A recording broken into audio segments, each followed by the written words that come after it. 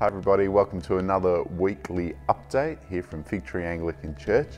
Well, we're still in lockdown, but God's church continues to persevere and go ahead. I hope you've been able to join in with us on Fig Tree TV and watch the services online and participate as best you can at home.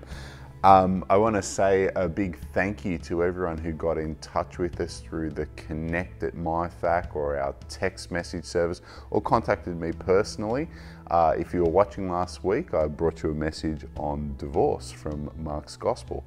I got to tell you, to bring a message of such pastoral significance and sensitivity to you down the camera lens was not easy to do. I hated being separated from you as I brought you that kind of a message, but thank you to those who shared feedback about how it helped you. Really helpful to me and my heart. So thank you. I'm glad we were able to share that time together, even if it was in a suboptimal way. I've been loving this Mark by Request little series that we've been doing, and you can look forward to another installment this Sunday with Steve Abbott. He is back and bringing us the message. And we now have all the requests we require to get to the end of the series. So I look forward to bringing you the message the week after that, and I'll tell you more about that next week. Church is on always, 8 o'clock and 10 o'clock services available every Sunday on Fig Tree TV. So join us, it's going to be great.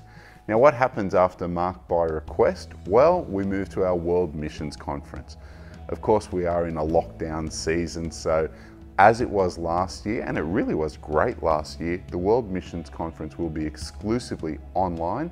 We'll tell you more about that in weeks to come, but get ready, get set. August, we will be doing the World Missions Conference. So when you're done watching the Olympics, you know what to tune into. It'll be World Missions Conference here at Fig Tree. I do need to let you know that due to some of the COVID changes as well, the annual Grandparents Conference will no longer be a physical gathering. It will be an online event, and there'll be more information coming through to you from the CEO of the Grandparents Conference, Ian Barnett, in weeks to come. So we'll share that right here on your weekly update. So Grandparents Conference will still go ahead, but it will be an online event. Can I remind you as well that Anglicare still need our support, and so if you would like to donate non-perishable grocery items, you can do that, but please contact us at the church so that we can arrange a safe way for you to drop those off during this season. You can always use the Connect at MyFac email address or the text number, or simply just call the office and we'll be able to help you out. Right now, that's all from me. I'm going to leave you with a message from Jenny, who's going to update you on Kids Adventure Camp. Hey Fig Tree, Logan and Jenny here from Fig Tree Kids. We're here to share some sad news just about Adventurous Camp. Oh, yeah, I'm so disappointed to let you know that we have had to make the decision to cancel the 2021 Adventurous Kids Camp. It's really sad, but we're just not able to do it with the current government restrictions.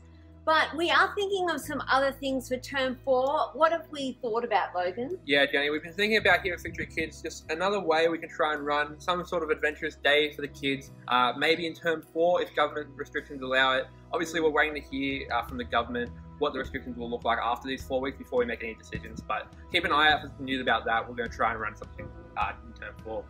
Okay, take care, guys. We're praying for you. And we're super pumped for Adventurous Camp whenever we can have it in the future. Well, that's all for this week. So keep on keeping on. God is good all the time. And let's remember that promise of Jesus. I am with you until the end of the age. Stay safe. See you on Sunday.